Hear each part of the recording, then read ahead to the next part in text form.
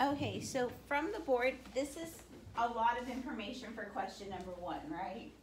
And so this is why we did it in class together, and we'll be looking at a couple of things. But I have to look at what is weird about this. I told you we are in the era of good feelings, so what has happened? How many parties do we have? Era of good feelings, we only have what? 1, because what has happened to the Federalist Party after Hartford? They died. And so you should have seen on this that we have a Republican, a Republican, a Republican, and a Republican, right? And so this led to controversy. It led to controversy because I want us to look at our Electoral College numbers. I'm going to put my calculator on. Hey, who got the most votes? Jackson. How many did he get? 99, right? Okay, so Jackson got 99. Who was the one who got the next most? Adams. He got what? 84. 84. So plus 84. That gives me 183. Who got the next most? Crawford with 41. And then Clay 37. So when I add all those numbers together, that gives me 261. To win the Electoral College, you must have half plus 1, right? So I'm going to divide 261. Let me make sure I did my math right. I got 99 plus 84 plus 41 plus 37, right? 261. I'm going to divide that in half. That gives me 130.5. You need plus 1 to win the Electoral College. Did anybody have 131.5 to win? No. Because of this, because no one had more than 131.5 by the Constitution, it goes, because no one got, so this is number 2, explain the issue in the Electoral College. Did Jackson get that 131? No. This is question 2. Jackson failed to win the majority vote in the Electoral College. So that is for number 2. Jackson failed to win because how much did Jackson have? 99, and he needed 131.5. So by the Constitution, it says that this election, which is the next portion, what did the Constitution state about the predicament? It says when no one wins a clear majority in the Electoral College, this election will go to the House of Representatives. It is by the 12th Amendment that it goes to the House of Representatives. And they choose from the top 3 candidates. So who are our top 3 candidates? Jackson, Adams, and Crawford. These are our top 3 candidates. So by the Constitution, it says, what does the Constitution say? By the 12th Amendment, it says it goes to the House and they choose from the top 3 candidates. Okay? But looking at this, there's eventually going to be an issue with Crawford. What happens to Crawford? Stroke. So can he carry out? No, so Crawford is going to be done because he has a stroke. So really, who is the election between? Adams and Jackson, right? But there is now an issue. On number 3, it says, how was Clay influential in this election? Let's look at Clay. He's Speaker of the House. That's the answer for number 3. Clay is Speaker of the House. And I said on question 2 that this is going to be thrown into the House. So even though he lost the election, right? He's technically kind of in charge of who wins, right? He's technically in charge of the election he lost. Okay? So that's what the second part says. What power did he have?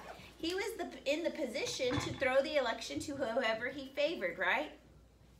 He is in power to throw the election. Can he throw it to himself? No.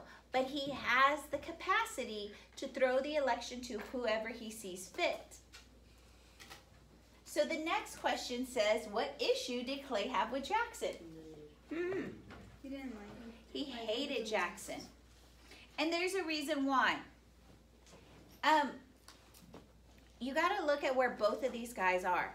Where is Clay coming from? Kentucky. Kentucky. Where is Jackson coming from? This is the West, right? And who is more popular? Is it Clay or is it Jackson? Jackson. And he says, if I'm ever going to become president, will it ever happen when he's president? No. And so the issue that Clay has with Jackson is that this is his arch rival for control in the West, right? Because they're both from the West. If this guy wins the popular vote in the West, he's going to have it for another 4 years, right? Will this allow him to win? No. And that is his problem with Jackson. They are both from the West, and they're both trying to compete for those votes.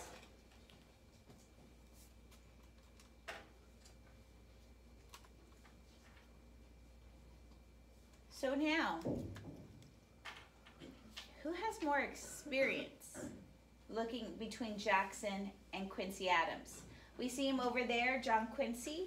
He is a former Secretary of State. He developed the Monroe Doctrine. We see over here with Jackson, he's a war hero. He had a controversial Florida campaign. Who has more political experience? John Quincy Adams. Since he's been born, he's been following his dad around. But I want you to look at this. He's aloof and puritanical. Do y'all know what that means, to be aloof and puritanical?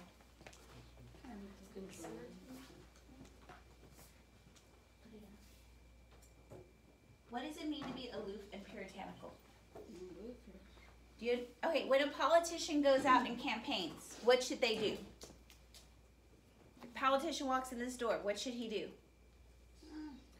Greet us, shake our hands, saying how we're doing, right? Usually if they see a baby, right, they grab the baby, take a photo op, right? Yeah. Aloof means you don't do that. Is that an art of a politician? No, sometimes you're in a hallway and you don't want to see someone, so you just pretend they don't exist, right? Oh, yeah. That's being aloof. Some of you have done that before, right? New word, right? Aloof. Basically, he's a presidential candidate who doesn't care about his people. Exactly. So who do the people like better? Adams or Jackson? Jackson.